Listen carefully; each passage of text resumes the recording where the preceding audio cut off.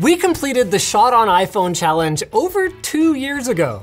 That's right, our Amazon Go Store video was shot almost entirely on iPhone, and none of you noticed until we pointed it out. Now you can accuse the Apple evangelists of going out of their way to do stuff like that to paint Apple in a favorable light.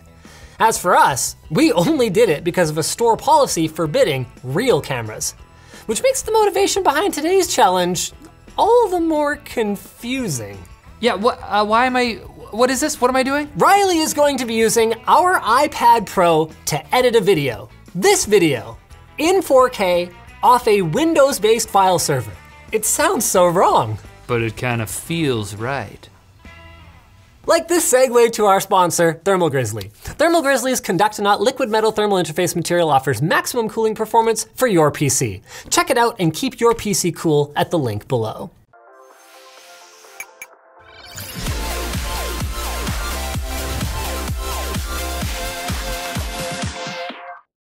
The idea for this video really came out of our experience reviewing the Magic Keyboard for the iPad Pro.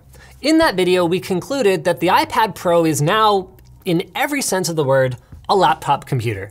And that now the discussion is really more about how to do computer type things on the iPad Pro.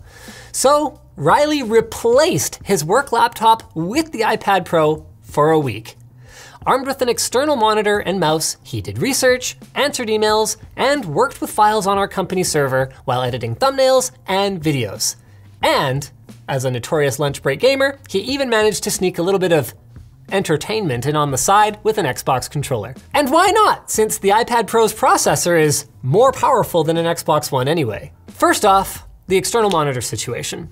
iPad Pros have supported external displays since the 2018 model arrived with a USB Type-C port.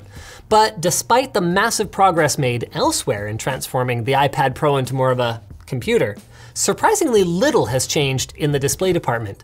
99% of the time, a connected monitor will simply mirror the iPad screen with its frustrating 10:7 aspect ratio and all. The other 1% of the time, you'll be able to expand the playback window in video editing apps or play a game in full screen, but you're still not able to simply use a monitor as extra real estate to do with as you please like you can on a PC or Mac. We couldn't even find a simple list of iPad apps with external display support. We did find an app called Shift Screen that lets you fill up the entire display, but it's only compatible with a handful of apps. It forces you to use its weird built-in web browser, and it does something nasty to your refresh rate. So it had us regretting the 14 Canadian dollars we spent on it. That there could have been a big old box of Timbits, buddy. And it's no joke either. Connecting a display requires some sort of dongle, or if your monitor has a USB-C video input, you can connect your iPad Pro directly. We ended up using this LG monitor. It has a USB-C connector that serves as a video input and a hub for the 2 USB 3 ports that are built into the back, which we were able to use to connect our accessories, like an Ethernet adapter or external hard drive. What you cannot use is a Thunderbolt 3 USB-C display or hub. We tried a couple of models that we have here in the office, and none of them worked because the iPad does not support Thunderbolt.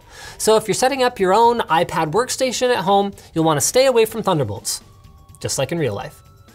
Whatever setup you use, once you get used to the pillar boxing, the iPad Pro as a desktop computer is surprisingly great. Chrome still needs you to specifically request the desktop version of a website every time, but both Safari and Firefox can be set up to fetch desktop versions of great websites like lttstore.com by default. Awesome. Come to think of it though, actually, most of Google's apps still kind of suck on the iPad, particularly Gmail and Docs. I guess they just prefer you get a Chromebook. Good luck with that. Otherwise, the experience of full-on desktop browsing on the iPad Pro with a mouse and keyboard is pretty smooth, most of the time. I mean, Riley did have to take the LTT logo out of his email signature because it was causing the Gmail website to crash in Safari. But other than that, after getting used to some iPad-specific gestures, kind of like a Chromebook, actually. If most of what you do is in a browser, you might even forget at times that you're using an iPad Pro. And this next bit is actually how you know the iPad Pro is a computer now. It breaks YouTube Premium. So if you use the YouTube app, a video will stop playing when you go to the home screen. Sometimes you'll even see a pop-up asking if you'd like videos to keep playing when you close the app because, ooh, you can do that with YouTube Premium. I guess YouTube doesn't know that Safari and Firefox will both keep playing YouTube audio when you switch to other tabs, unlike the YouTube app. And it even works when you lock the screen and close the folio. You can just listen to music on your Bluetooth headphones without YouTube Premium. If that's not proof that the iPad Pro is a computer, I don't know what is. The biggest weakness of the iPad Pro as a desktop, however, is the RAM. A bigger display and better input devices make it very tempting to push its multitasking boundaries a little harder than you normally would, and more than 3 or 4 apps or Safari tabs cause them to reload quite frequently. Now, while the standard 6 gigs of RAM found on all the 2020 iPad Pro models was an upgrade, the problem is it's simply not enough for professionals who are constantly jumping between multiple apps. Next up in our workstation tests is file management. iOS 13 brought the ability to connect to servers with SMB, and we were able to connect to our in-office servers no problem. But the Files app is still far from perfect. Every time we reconnected to the network, the Files app wouldn't show anything in the server until we ejected, then re-established the SMB link. And sometimes transferring a folder would elicit the drag and drop sound, but the files wouldn't actually appear in the new location until we happened to check on it later. Video playback chugged a bit even on a 1080p MP4 file, and we know it's not because of our network. Our network's good, baby, trust me. There's a few things like that that make it clear that the Files app still has a ways to go in matching what's available on Windows and Mac OS. It was fantastic when Apple added support for multiple windows and dragging and dropping files to external drives, but the lack of basic things like a progress bar so you can check the status of a file transfer while in another app really makes you start asking questions like, OMG, I am using a tablet as a computer. What am I? Stupid? What? No! Until you start using some of the apps that you would think of using a tablet for, like for drawing and photo editing. Photoshop has come a long way from its early days on iPad when it sort of existed as like 3 or 4 different iPad apps. Like at least it's just Photoshop for iPad now. But unfortunately, it's still missing really basic functionality, like adding drop shadows. Fortunately, apps like Affinity Photo exist, which have all the features that the vast majority of people use in Photoshop, and all for a one-time purchase instead of a subscription. As for video editing, if you're a video professional who's used to programs like Adobe Premiere and Final Cut, LumaFusion is actually pretty impressive in the amount of features that it packs in. There is definitely a learning curve, as there is for every editing program, but the basics are surprisingly intuitive and there's way more depth than you would expect in a mobile editing app. We're talking multiple video and audio tracks, robust color grading with LUT support, excellent speed ramping, video and audio keyframing, and it was actually really easy to pull footage off of our server, even if the playback did suck, just like in the Files app. Now someone like Taryn, our very own Taryn, might turn his nose up at the very thought of editing on an iPad.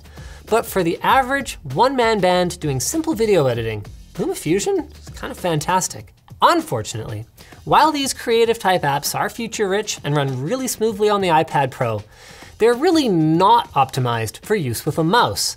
And so again, they kind of break the illusion that the iPad Pro is just a more different type of Mac. Because it's not a Mac, it's an iPad Pro. And apps that take advantage of that, like the excellent drawing app Procreate, make the iPad Pro a joy to use for designers, artists, basically anyone for whom the Apple Pencil would be a help rather than a hindrance. But what about us? Will Riley be switching to an iPad Pro as his daily drive? Riley, we all see you there. Are you gonna switch? Oh, just, I won't. But the fact that I even have to think about that question is impressive. During my testing for this script, I wrote down that it was surprisingly hard to be objective about comparisons between the iPad Pro and a real laptop because it actually feels really good to just navigate around iPadOS with the trackpad. And that's dumb, but it's also really important. The user experience here is polished. It's Apple at their best. And going through the process of setting up my iPad Pro workflow actually made me appreciate why people who daily drive the iPad put up with its weaknesses. The more stuff that I discovered I could actually do with this thing, the more fun I was having learning about it. It makes sense. I mean, if the iPad Pro sucked that much as a computer, then there wouldn't be this whole genre of YouTube videos made by people who love their iPad as a computer. Anyway, I haven't joined their ranks just yet, but when I switch back to my Windows laptop, a part of me is going to miss the iPad Pro. Good night, sweet prince. No, it's too soon. I'm not ready.